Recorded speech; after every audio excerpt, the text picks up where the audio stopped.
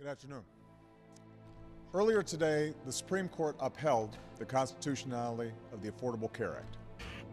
The time has come. Execute Order 66. Today's decision was a victory for people all over this country whose lives will be more secure because of this law and the Supreme Court's decision to uphold it. And because this law has a direct impact on so many Americans, I want to take this opportunity to talk about exactly what it means for you. First, if you're one of the more than 250 million Americans who already have health insurance, you will keep your health insurance.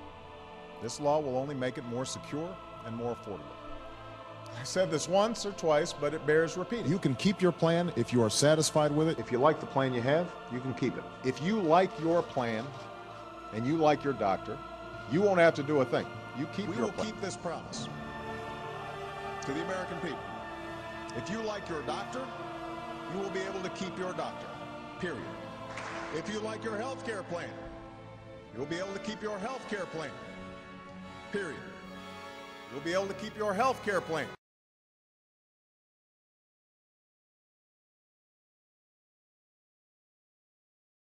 Now, the other news that people have focused on lately has to do with notices that some Americans have gotten from their insurance companies suggesting that because of the Affordable Care Act, they may be losing the plan that they bought. Now, while virtually every insurer is offering new, better plans and competing for these folks' business, I realize that can be scary for people if they just get some notice like that. Now, if you have or had one of these plans before the Affordable Care Act came into law, and you really liked that plan, what we said was you could keep it if it hasn't changed since the law was passed. If it hasn't changed since the law was passed.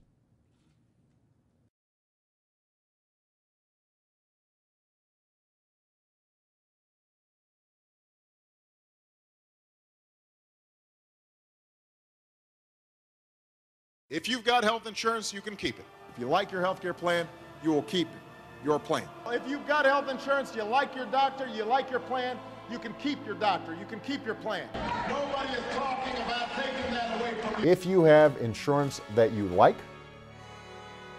then you will be able to keep that insurance. If you like your doctor or health care plan, you can keep it, no matter what you've heard. If you like your health care plan, you can keep your health care plan. If you like your health care plan, you can keep your health care plan. I said this once or twice, but it bears repeating.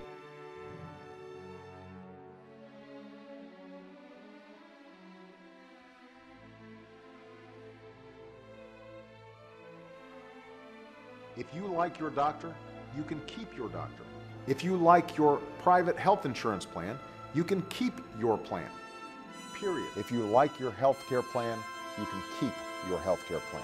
If you like your private health insurance plan, you can keep it. If you are among the hundreds of millions of Americans who already have health insurance through your job, or Medicare, or Medicaid, or the VA, nothing in this plan will require you or your employer to change the coverage of the doctor you have.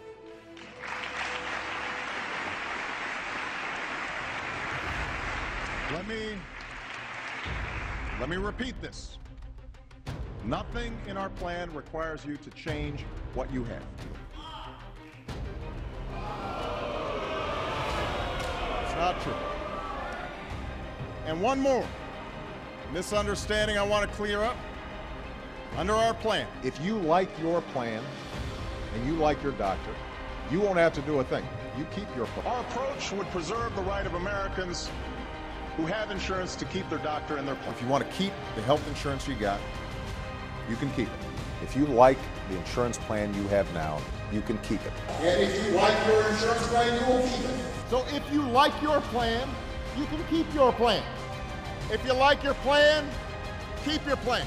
If you like your current insurance, you will keep your current insurance. If you like your plan, you can keep your plan. If you like your plan, you can keep your plan. If you're happy with what you got, nobody's changing it.